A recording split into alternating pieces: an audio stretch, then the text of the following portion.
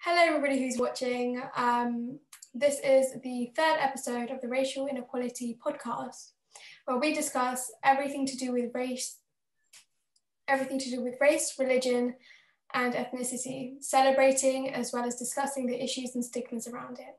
So today we have a youth cabinet member as well as an ex-youth cabinet member who I'm going to be interviewing, and we're going to be discussing what it's like to be a young Black person in 2021. So Malachi, who are you and where are you from? Yes, I'm Malachi. I live in Crawley. I used to go to Holy Trinity School, but I'm now attending a school in London. Yeah, that's really it. My parents came from Zimbabwe and around year 2006. And yes, that's really it. I've lived there ever since. That's cool. And Mapesho, what about you? Okay, hi, my name's Mapesho. I'm 15. I'm in year 10 and I live in Hawley. My parents are both from Zambia, so that's next to Zimbabwe. But I'm the only one of my family born in the UK. My brothers are both born in Zambia, so they moved here in 2005 when I was born. That's interesting. And hi, I am Ifa. You've probably seen me before in here. Both my parents are Sri Lankan. I was born and raised in the UK for most of my life. So I'm going to ask both of you, what is it like to be a young Black person in 2021 in the UK? Well, I would say that it was the same as 2020 and 2019, I guess. Of course, now the whole George Floyd thing, you can really feel tension in certain areas, but not much to say about it. I can't feel difference. It's kind of the same old thing again as well. So yeah, not much difference. I agree with Binashe as well. I think there's not much difference, but there's still definitely racism that goes on in school, outside of school. That's even to young people like our age, between young people as well, which is going on in schools as well. So I feel like Black Lives Matter movement definitely shifted people's awareness in how maybe jokes they say or ways they address Black people could be racist, but I don't think there's been much difference, especially in Crawley. Yeah. Do you guys see that, especially with kind of the Black Lives Matter movement, do you guys feel like it's treated like a trend? Yes. In a way, yes. Yes.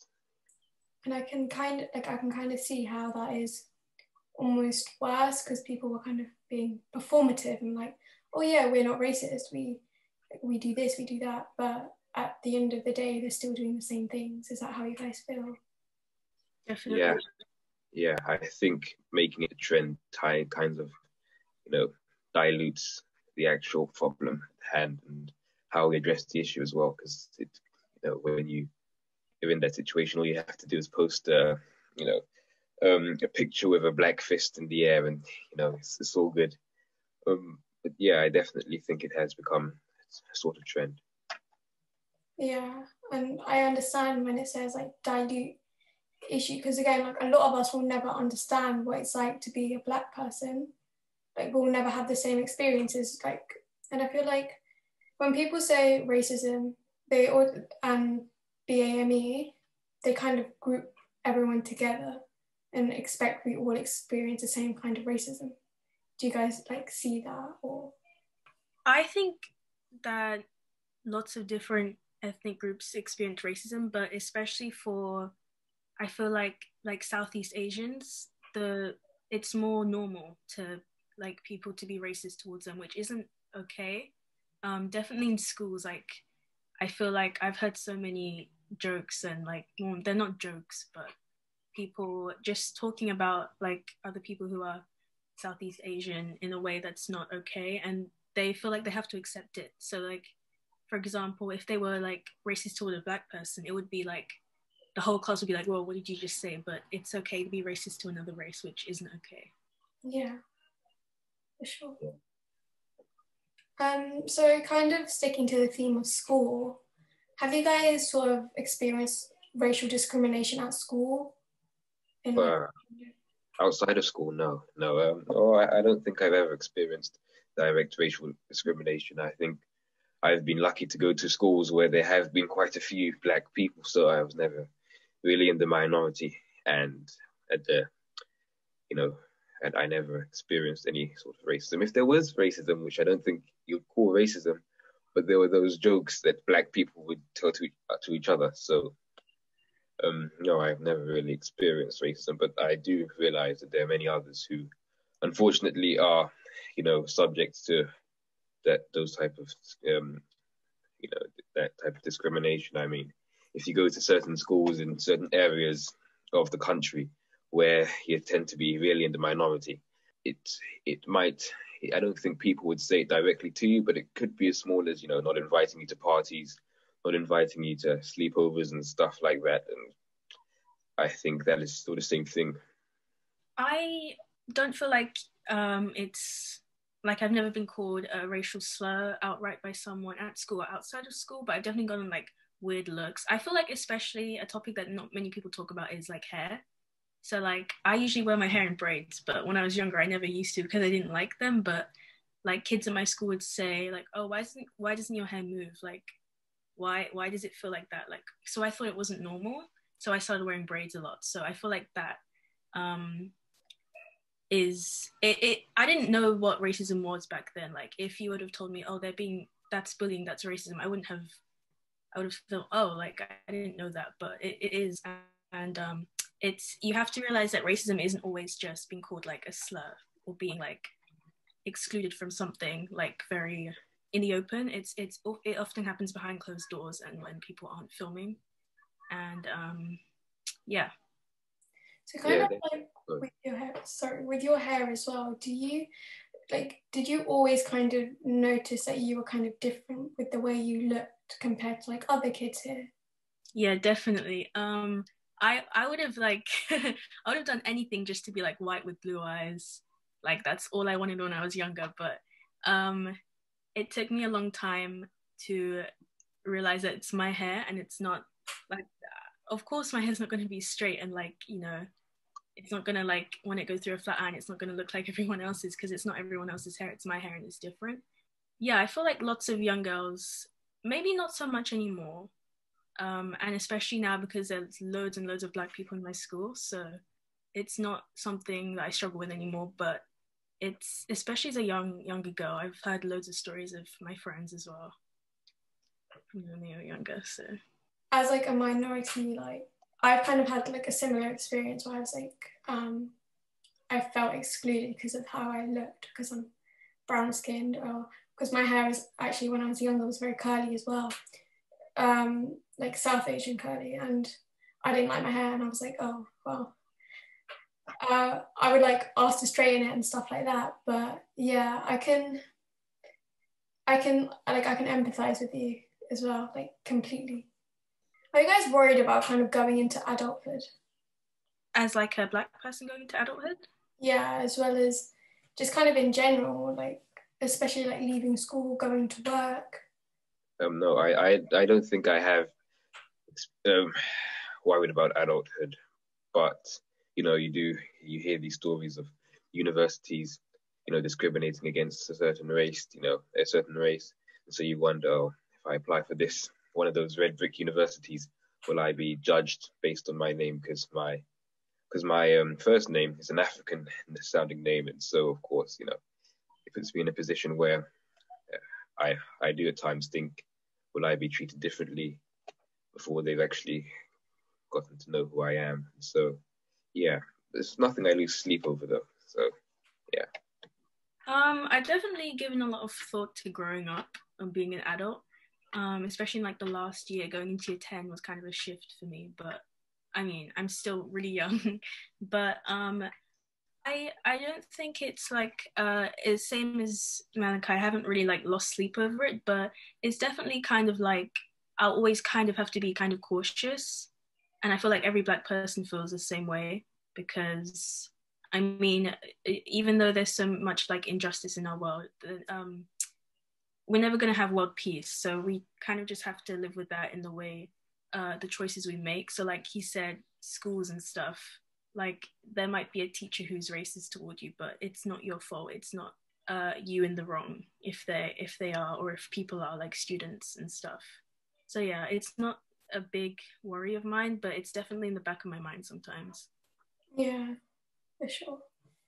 And like, so especially like, I guess like with your names as well, like, do you often worry that they'll judge you based on your name rather than like your grades or your like extracurricular and like your just like all the other things that you'll put in unis or work applications? Do you often worry that you wouldn't Well, get chosen just because of like?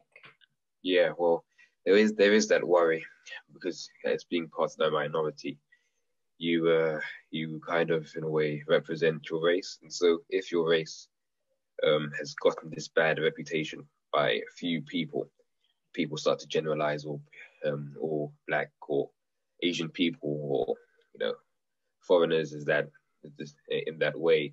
You do at times worry that when you apply for this job, you might have better grades or better levels of qualifications, but at the end of the day, because you have got this, because you're thought to act in this certain way, you are discriminated against. But it's one of those things that I hope would have changed by the time I have to apply for university or go to apply for a job, because I've seen how we have moved since like 2001 to 2021, and so I am optimistic for the future. Yes.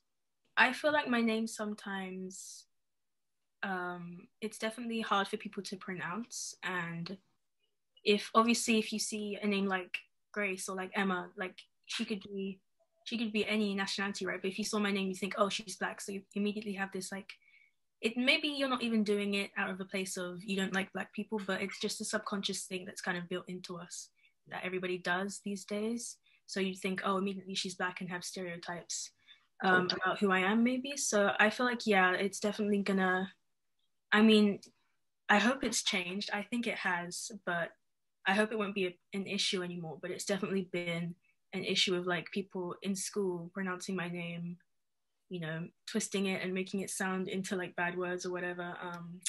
And what always baffled me is kind of like, there's one other black girl, but we get mixed up. And when there's like 6 white girls with the same name, no one ever gets them mixed up. But when there's 2 of us, you get us mixed up. So I don't know. That definitely says something about like the way in schools we approach like people who are not the same race as us.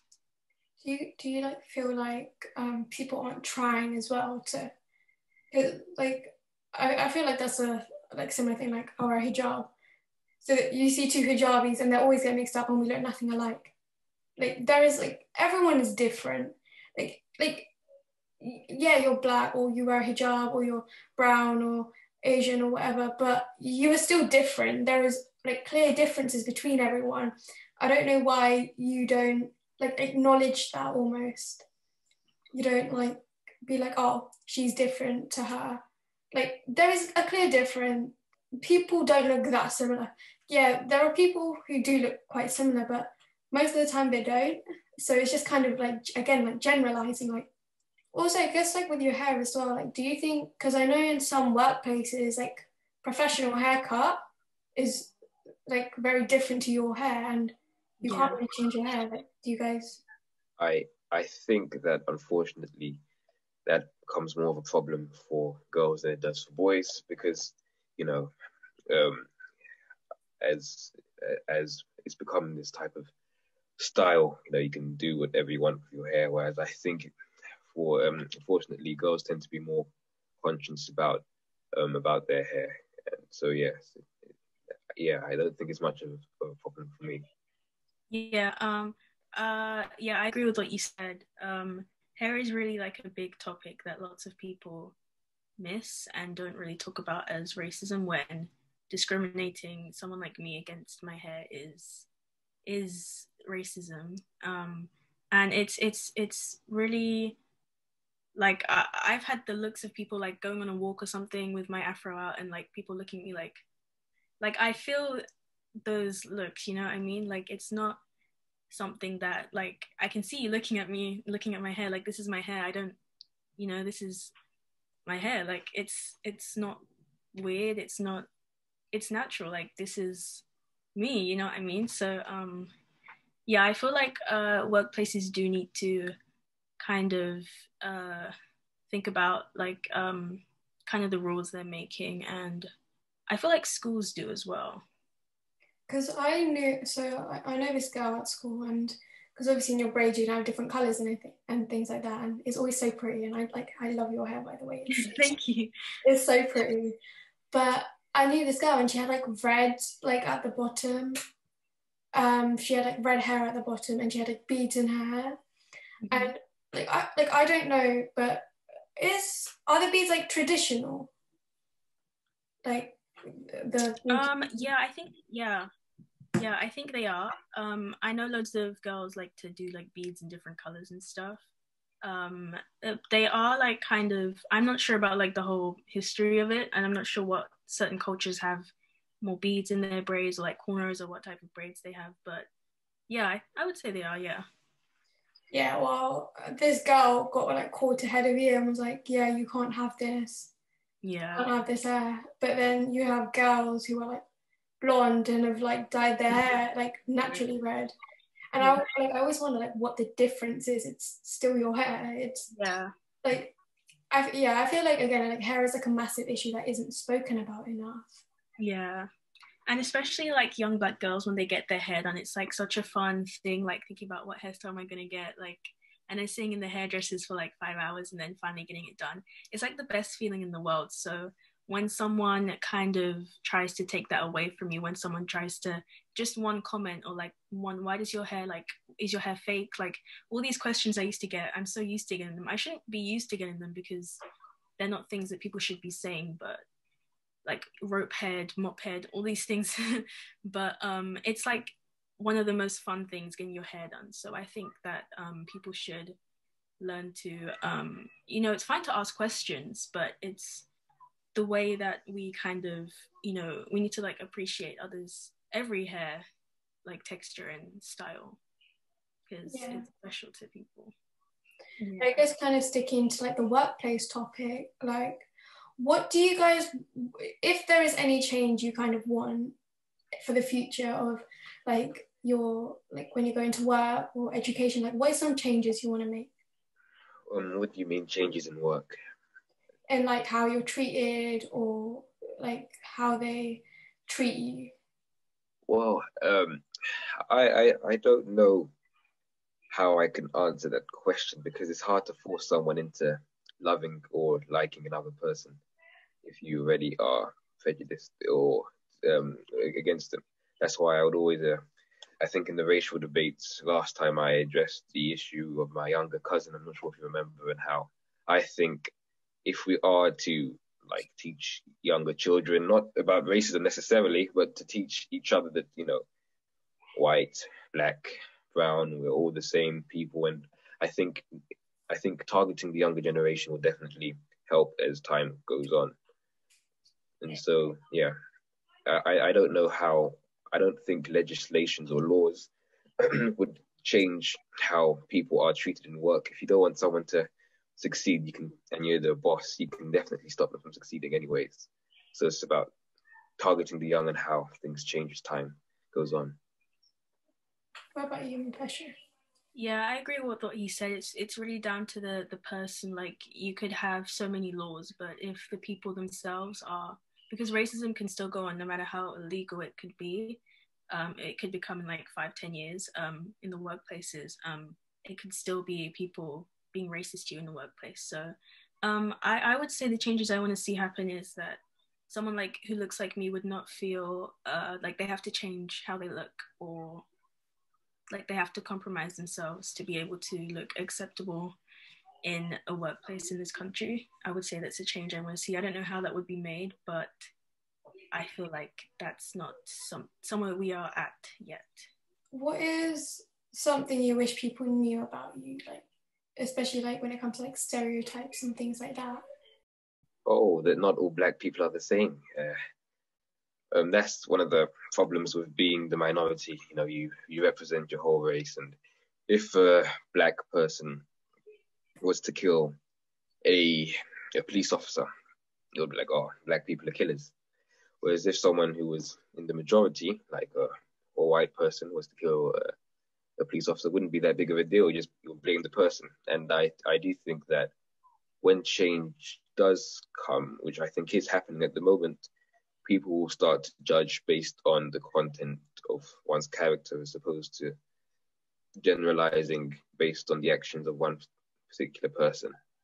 And yeah, I think that's what I would like to see happening, and for people to see me as a person, I am who I am, and I don't necessarily belong to a particular group of people just because they're Black people. Uh, um, I think being able to act in your own way and people embracing that, not because and realizing that we are all part of one community, regardless of our color. Do you also think like the media has a big impact? So like you said, like if a white person were to kill a white person, it's like you judge the character. But I feel like news headlines are like, oh, man kills person. But when it's like a Black man, it's like Black man murders policeman ruthlessly, or like some dramatic and defamatory almost statement to make everyone look bad. Do you guys like notice that, and how do you feel about that? Yeah, I definitely noticed that. Yeah, especially with Black people like in the news, it's definitely, people become kind of scared of saying the word Black, especially now in schools. And I feel like it's because of what they've seen on the news. Like I haven't really heard many people talking like openly about George Floyd. Like it's very hush hush, and not many people want to talk about it anymore. But I feel like the media does have a really big impact, good and bad, on the way we talk about racism now, because the media, like whatever it is, like social media or like the news, it makes people, shift their opinions about what they think about Black people. And especially on like the topic of colorism, I know that's not really what you asked, but that's definitely become a big issue, especially in like school with teenagers now, because when someone says Black, they immediately think like, oh, light skin, light eyes, like long hair. But as soon as it's like a dark skinned girl with really short hair and brown eyes, they're like, oh, well, no. Like I've heard this girl saying, oh, if I was Black, I'd want hair like up to here, but no shorter than that. But that's not realistic. You know what I mean? Black people are all different. We're not all the same. Like there are groups and like stereotypes and whatever, but you are who you are because of you, not because of your skin. Like your skin has an impact on how you live your life and like, the choices you make and, the things you do, but it's not you. You know what I mean? Like I've been asked before, like, why do you talk like a white girl? Like, what is that meant to mean? Like, why are you like smart, or like, why do you act white? Like, what does that mean to me? Like, can I not like have aspirations and stuff? Like, is that because of my skin, or like, I don't know, but yeah. I think that's super offensive when you say, yeah, why are you acting white? Why are you talking like a white person? Because what is Black then? Yeah. Like, how is a Black person meant to talk? I think on that particular problem, we have to look at Black people as well, because I guarantee, well, most people, I don't think you would find a white person who would directly say to you, why are you acting white? But it would rather mostly be Black people saying, oh, why are you acting white? And so I think on that particular topic, we have to start questioning ourselves and how we're treating our own race and our own people. Are we being fair to ourselves? And you might be because we've grown up in a society where that's generally been the case. But we need to start changing ourselves first before we blame anyone else. And yes, the whole thing about acting smart. So if you're acting smart, if white is acting smart, then how do you act Black then? So these are the questions that we need to ask ourselves, as well as the system, or not the system, but other people as well need to address this issue. Because I know people who are from certain continents around the world are definitely perceived as smart people, particularly Asians. But if you were to get a Black person, well, you're not thought of as typically bright. And so I don't think it helps when another Black person contributes to that by asking their own race, oh, why are you acting white? We need to stop being, in a way, racist to ourselves. Yeah. Yeah, there's definitely racism within the Black community as well. like with, you know, saying stuff like, why are you acting white? Like, I don't know what that's meant to mean. And like the colorism as well, between people saying, oh, well, you have to be light skin, you have to be brown skin, dark skin. Like, we're just so, we were not made to be obsessed over in this way. But like, you know, I believe we live in a fallen world, so that's why all of this, that's why we're in this mess in the first place. That's why you know, people are getting killed and voices aren't being heard and we're being shut down, and racism exists because of that. But yeah, I think there's definitely racism within the Black community. I find that with all communities, they have some form of colorism. Like again, like in my community, I know darker skinned people get treated differently compared to lighter skinned people. I'm a lighter skinned person for my race, but my sister, on the other hand, she's darker skinned. So there's kind of colorism within that as well. And I feel like that's like another issue that needs to be kind of talked about as well.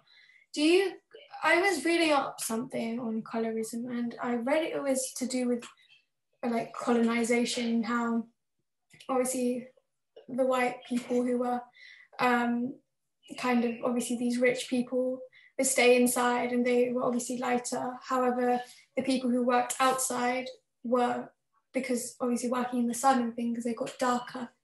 And that was kind of how you differentiated different classes almost. I think it's kind of really interesting how it stemmed from that, like how it stemmed from white people almost because of colonialism, and then kind of fed into generations. And what do you guys think about kind of like the media on kind of, especially like actors and actresses on kind of this issue? Well, the media is the media there. It's good and bad parts. I do think at times the media is responsible for, you know, exacerbating certain situations that don't need to be taken to particular levels. And then I do think that when the topic becomes a bit touchy at times, they tend to, you know, they tend to slow it down and, you know, abandon certain topics. But I do think with the whole race issue, the media has played its part, especially with the George Floyd thing. Of course, people are making it a trend, but I don't think anyone can say that they haven't heard about the killing of George Floyd now. And so now that we've got phones, you know, people are taking videos of these things that are happening. And so we do find out, you know, I mean, a few years ago, 50 years ago, that wouldn't have happened. People wouldn't have found out about George Floyd. But I do think the media has been helpful in that respect, yes. I feel like it's going into like, you know, entertainment and everything.